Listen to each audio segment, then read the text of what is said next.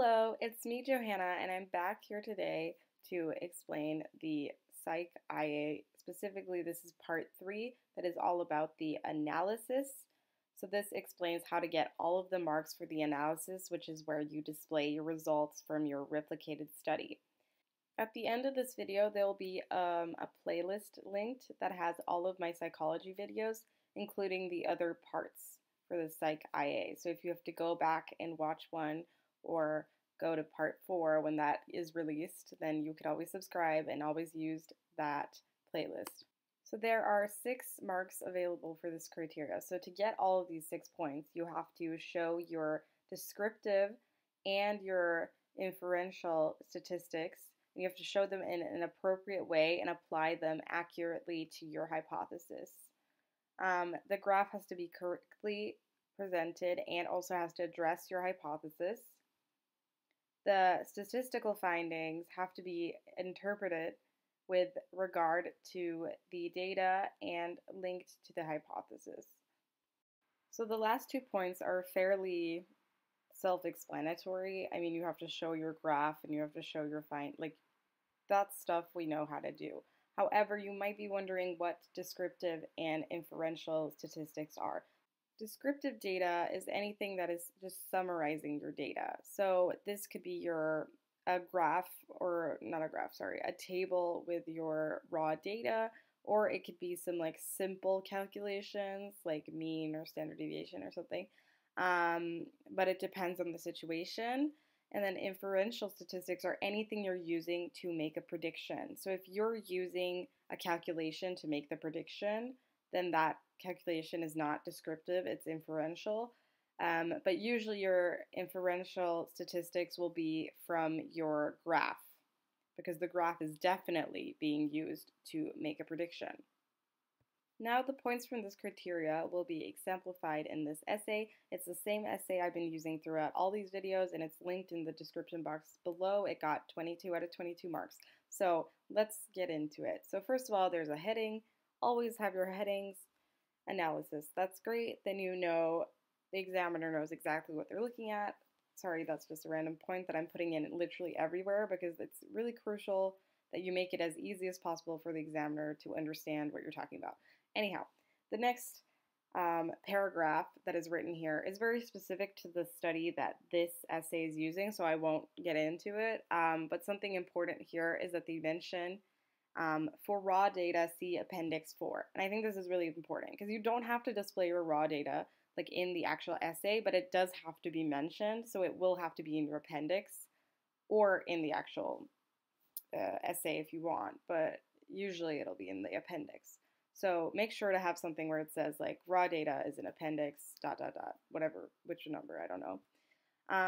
Then basically there's a table 1. Remember that when you write table titles, they should be above the table, but when you write graph titles, they should be below the graph. So here they actually did wrong. They wrote graph 1 before the actual graph.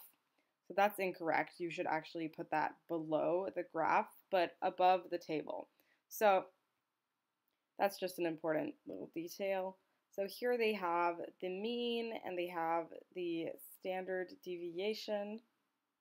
That's great, and they have it for the 2 different conditions. There's not really much more I have to say about that. Just make it as clear as possible. You know, a table is really good. It's simple, it's easy, yeah. And you have to do example calculations, but that can also be in your appendix. So you'll be like, this is how I calculated the mean. Here's the formula. And then you do one example of it, and then you have to do the same for standard deviation. But you do that in your appendix as well, so you don't actually have to show it here. Now, the only important thing to say about the graph is, first of all, you have to have titles for your different axes. So here they have number of words recalled, levels of processing. That's great. You have to have those titled. You don't need a title on the graph, because here they have 2 titles. They have graph 1 and then a title and then the same title beneath. You don't need to do that.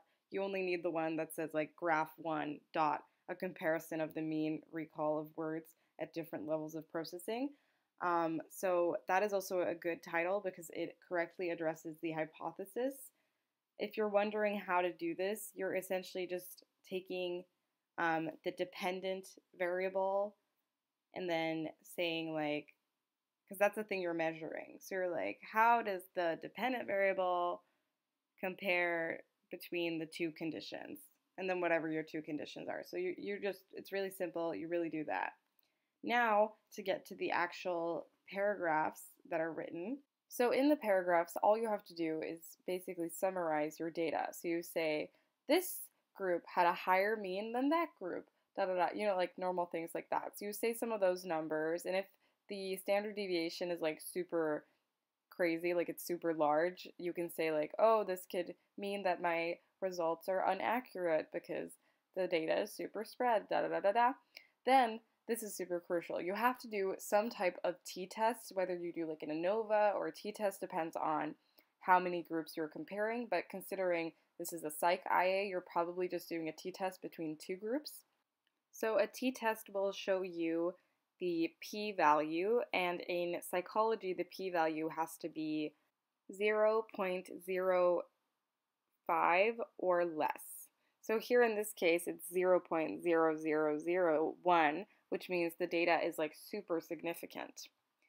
But in psychology, basically, if you have a higher number than 0.05, you should accept your null hypothesis, meaning that if it's higher than that number, your two conditions are equal. There is no difference between your two conditions. If it's lower than that number or equal to that number, that means that your conditions is significantly different, which means you should accept the alternative hypothesis.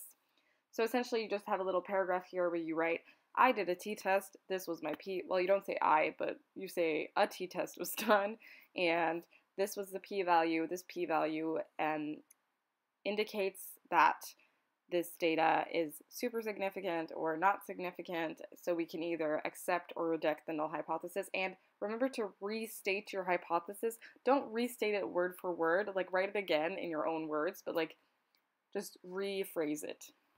By writing this paragraph, it will be seen by the examiner as you making an interpretation. So really that part is quite simple. Also, you do the t-test online, like using an online calculator. You don't do it yourself, because who knows the damn formulas for that, but yeah. So that was it for part 3. Please like, subscribe, and comment to stay tuned and watch part 4, which will be coming out later today. So goodbye. I hope you learned something.